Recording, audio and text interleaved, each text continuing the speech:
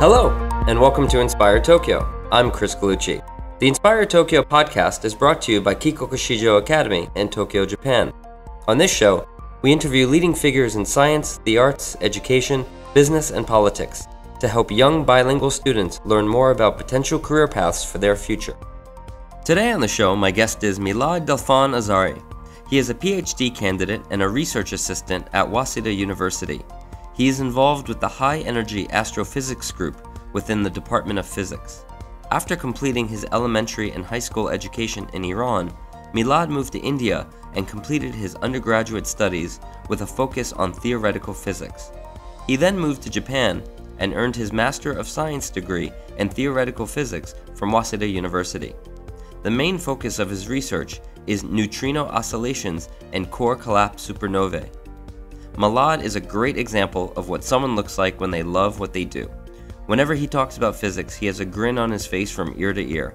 His passion is infectious. Milad tells us what it's like working in a laboratory with Nobel Prize winning scientists. He offers his advice on the most important question a young scientist can ask, and reveals that even though he can speak 5 languages, there is one language he deems more important than the others. And with that, here is my interview with Milad Delfan Azari. Milad, thank you very much for joining us today. So let's just get right into it. The first question I'd like to ask you is about how you fell in love with physics. Did this happen when you were younger or a little bit older, or just how did your journey of science begin? Actually, I started loving physics when I was really young. I think at about 5 or 6 years, and I think the first one who asked me a question to make me love physics was my dad. He was asking me many questions, why this object is just like hitting the earth, for example, and why do we have lightning in the sky? And these type of questions were always making me think that, okay, how can I know the answers of these questions? And my dad was telling me, you have to study physics. So that made me to start thinking of, when I grow up, I have to study physics. I see. And now, if I'm not mistaken, your dad studied biology. Yeah. Is that correct? Yeah. Did you ever think about studying biology? Actually, yes. When I was in elementary school, we had a topic was natural sciences, and at that time, of course, I was doing great in that topic. But when I grown up, I felt that I'm much more, flexible or maybe comfortable with mathematics. And as the language of physics is mathematics, I felt that physics is going to help me more in future to understand the nature. I see. So right now you are a PhD candidate. Yes. For our younger listeners out there, can you explain the process of what it takes to earn your PhD? Maybe beginning from high school and then through university, and also touch upon what is the difference between a PhD student and a PhD candidate? Okay. For me, after finishing my school education, I left my home country and I went to India to study theoretical physics because at that time I was believing, and I still do believe, that great physicists are living in India, especially theoretical physicists. And after finishing my undergraduate studies, I moved to Japan. At the time that 2008, Professor Kobayashi he has been awarded the Nobel Prize. At that time, I was in my third year university, and made me interested. How about Japan? You can apply to Japan. And I searched about Professor Kobayashi's CV and resume, and I saw that he's working at a place called KEK in Tsukuba, Japan. And made me interested to apply to that institute after getting my degree after 1.5 years. And I was lucky enough that a professor from that institute accepted me to be there and study physics and X-ray physics under his supervision. So at the end of your before you earn a PhD, you have to present a thesis, a paper. Exactly. And so you choose the topic of that paper, is that correct? Yeah. And so what topic have you chosen?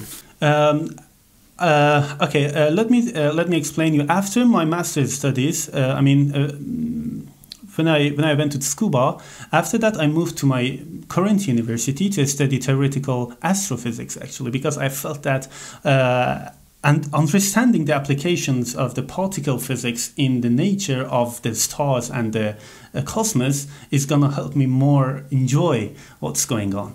And my current project is about core collapse supernovae. And, our lab is just focusing in that topic. And I am the responsible person to study the effects of neutrinos oscillations in the core collapse supernovae.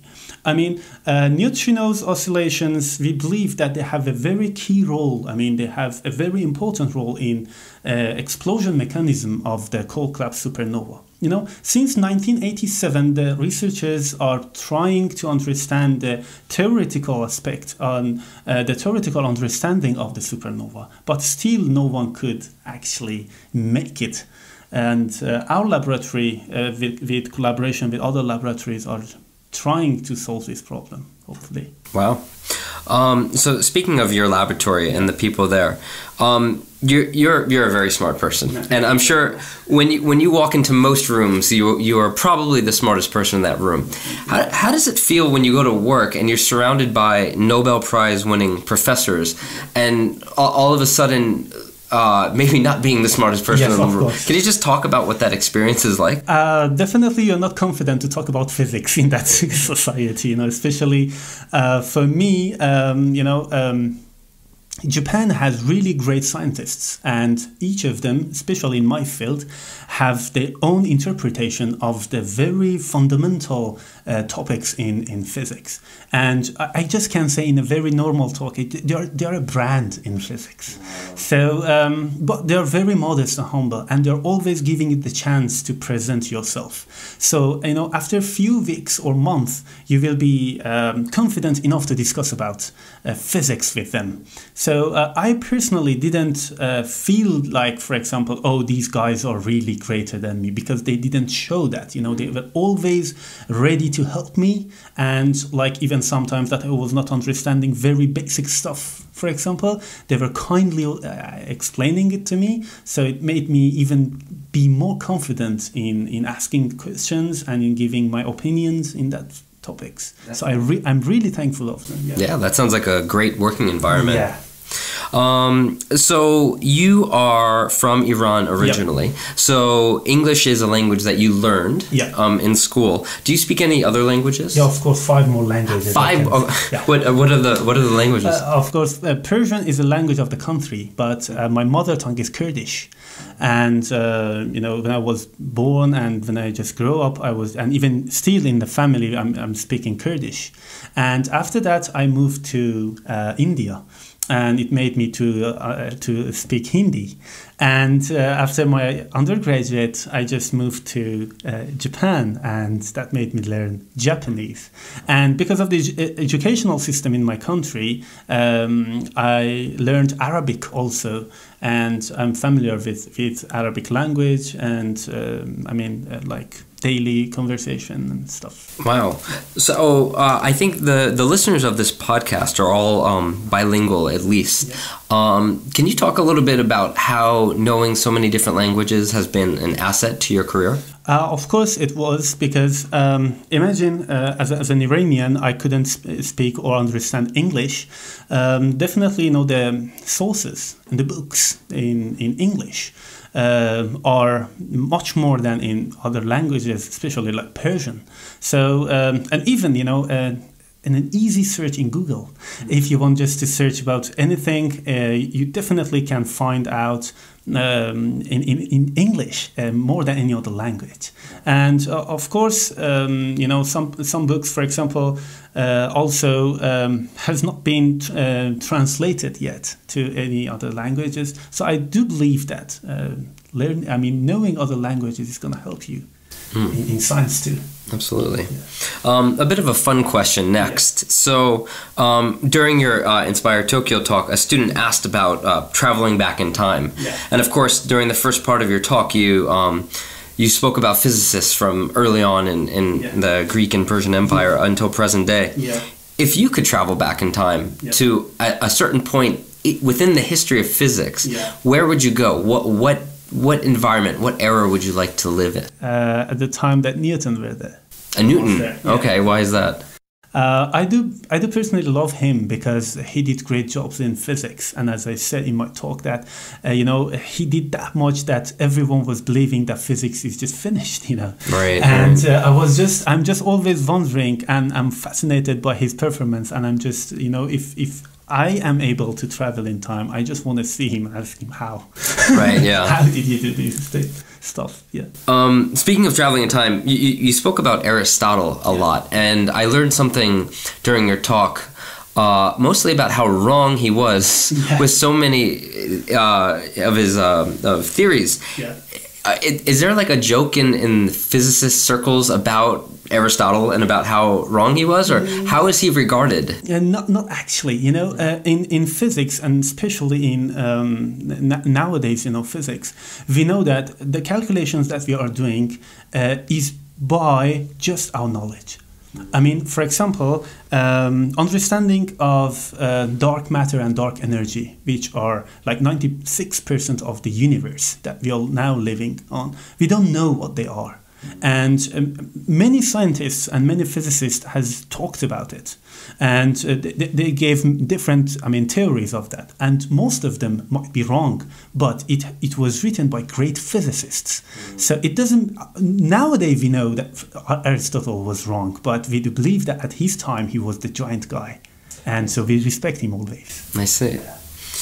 Let's see, during a personal conversation you and I had a while back, you talked about how you wanted to make science more accessible to younger learners. Can you just tell us a little bit about that? Yeah, I do believe that for a physicist, talking about physics is not always a good point in the society, because people get bored of physics.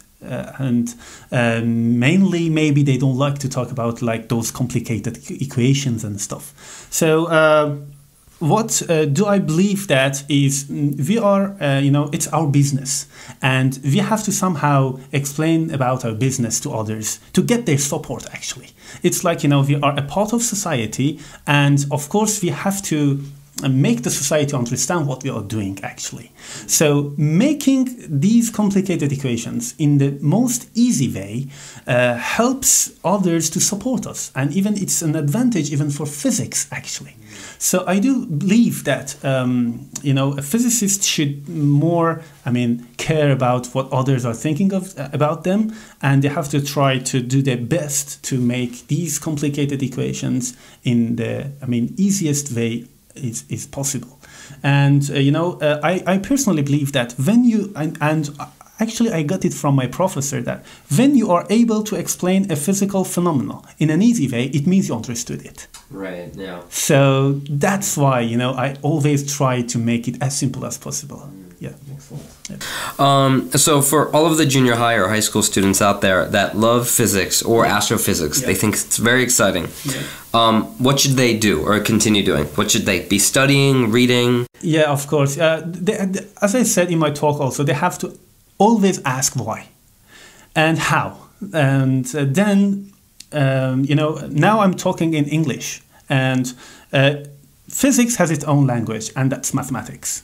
As much as they can, they have to improve their mathematical skills, and then they have to try to analyze it. Firstly, they have to build the basis of their knowledge. They have to learn from others, and then they have to create something. And I do believe they will be able to do that if they like it. I see.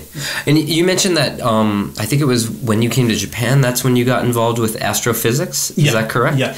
And you said that because you might think that would be more enjoyable for you. Yeah. Is that something you also recommend for younger students, to find one aspect of physics that they can fall in love with? Exactly. Yeah. Exactly. Yeah, I do believe that. Yeah. And with that, what would you say is one of the most fulfilling aspects of your work? Is it the journey of discovery itself, or within the world of astrophysics, are you hoping to be, with your researchers, with your collaborators, the people that push science ahead to the next level? What is it about I think it? They're both. Both, I think yeah. Both, yeah. You know, when you are trying to study physics, if you don't like it or if you don't love it, it's really boring, right? It's like you are doing something and you're not enjoying it, and it's like a waste of time.